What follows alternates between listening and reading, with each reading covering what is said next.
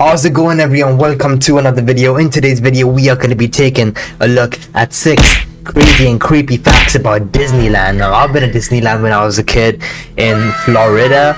It is fun. So I don't know what's creepy about it. I'm curious to see how creepy it is, what creepy things Disney has done, and what the mascots are up to. I'm pretty sure it's mostly going to be about mascots, but let's take a look and see how creepy this could be. Comment down below, guys, which one you think is going to be the creepiest.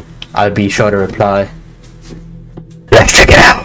In this video, we took a look at some that is haunting. Theories what the hell? to various Disney theme parks, including Disneyland and Disney World. Alright. While many of these conspiracy theories held some truth, they were, for the most part, urban legends. However, in this video, we return to the dark side of Disneyland resorts by taking a look at 6 spooky and weird facts you may not know about these magical kingdoms.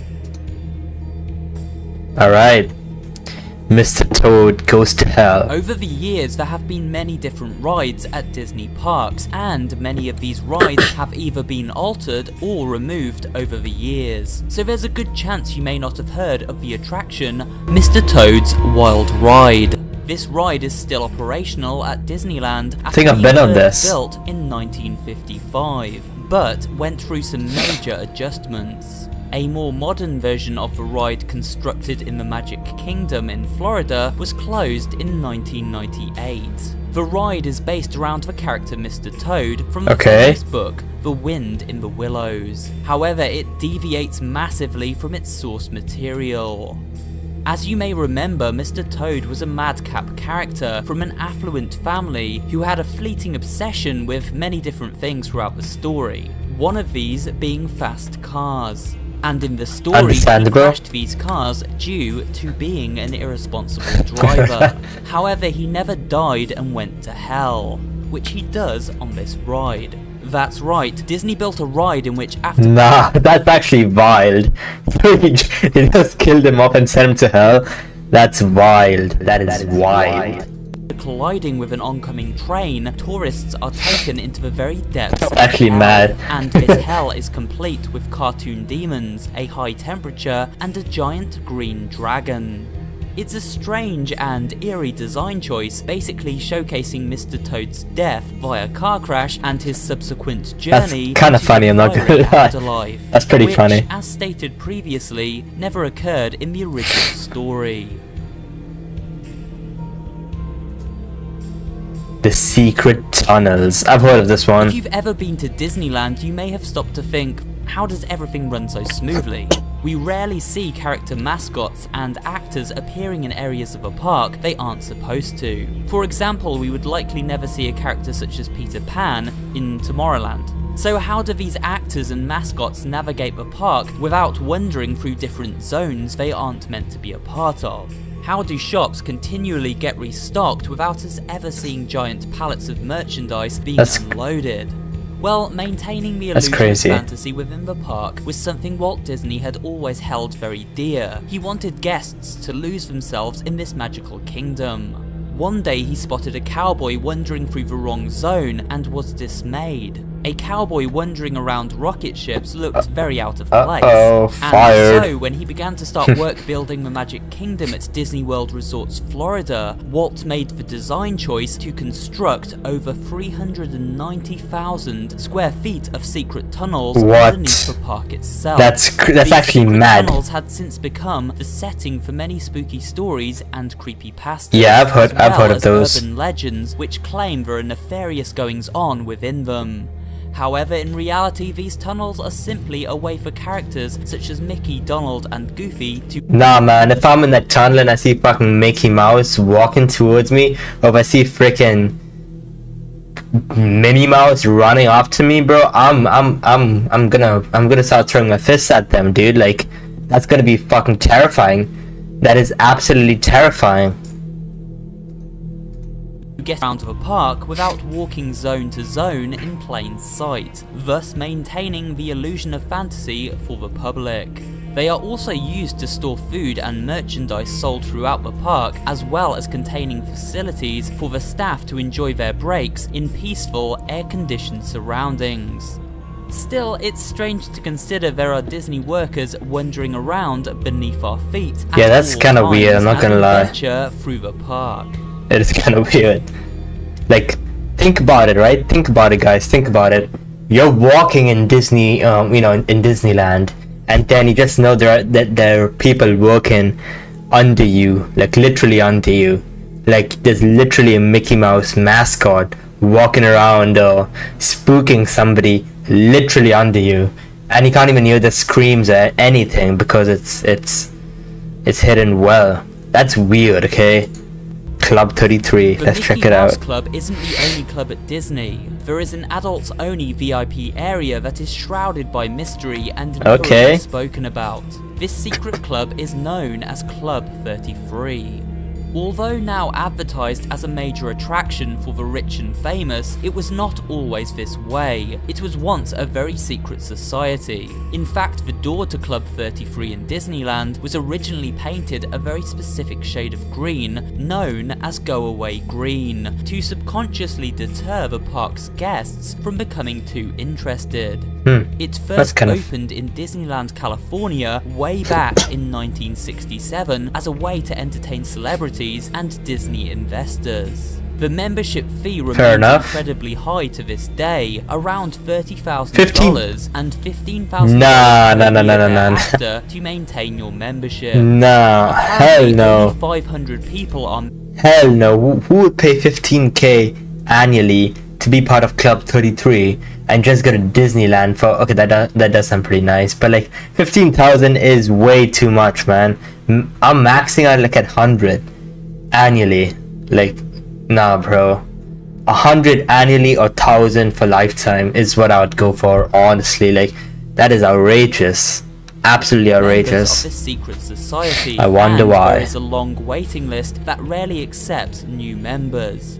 At least until very recently, when the club opened up a little more to the public. This leads us to wonder who the elite members of Club 33 are, and who has been part of this club over the years. It's probably the presidents and everything. What goes on behind this closed door in Club 33's secret lounge? Feral animals. Okay. This is a strange one. You may have noticed at certain Disney parks, especially the one found in Orlando, Disney World, I've been to that one. Cats wandering the grounds.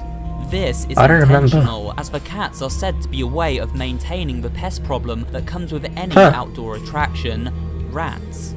However, as these cats are essentially wild animals and feral in nature, the employees need to make sure they do not attack the guests, and are actively encouraged to deter them from doing so. The same can be said for the geese which inhabit the many ponds and lakes around the park. A former Disney employee commented, "The geese are the real threats. Really? They're extremely territorial. They hiss, they bite, and they will chase you." Bro, I just kicked them. Avoid these particular animals if you spot them. So in Canada, right, we have a couple of those geese. They're called loonies, I believe. And yeah, I've heard a couple of stories. They're running after people and things like that. But dude, if they came running after me, I just kick it. Like, what is it gonna do? They're gonna like, you know, attack me in a horde? Please.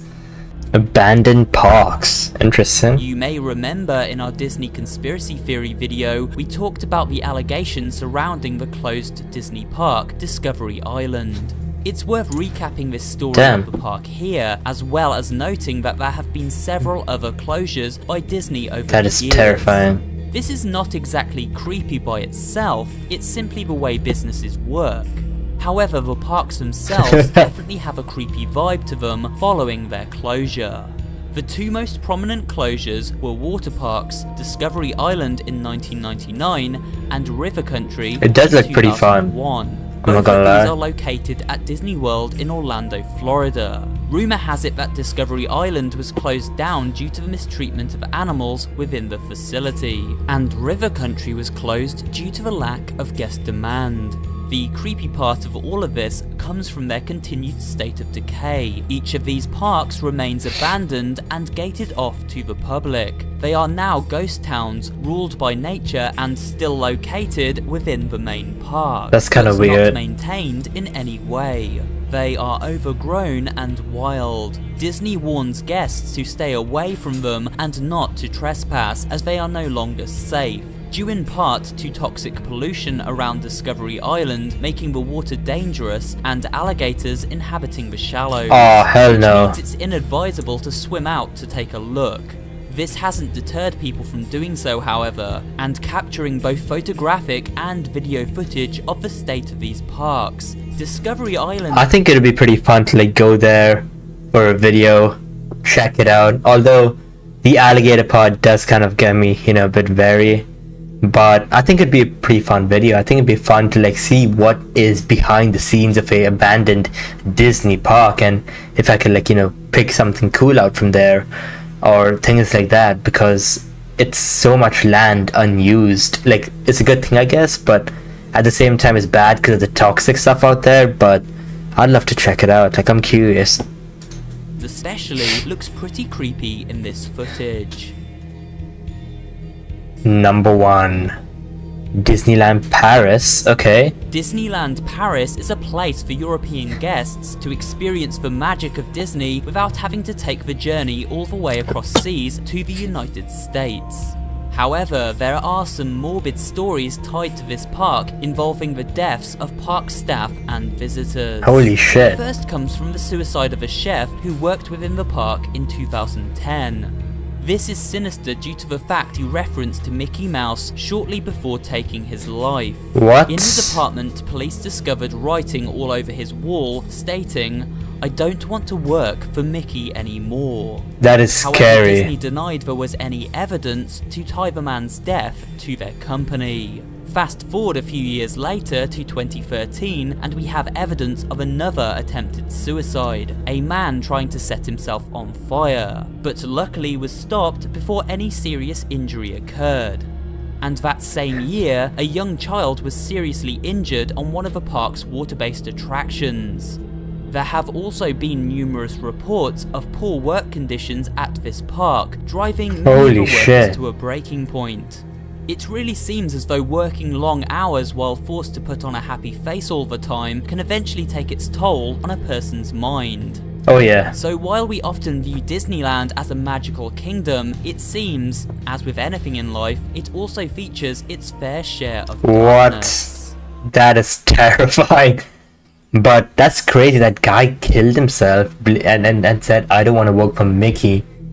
Like, and the other guy tried to like burn himself to death, which is absolutely crazy and nuts.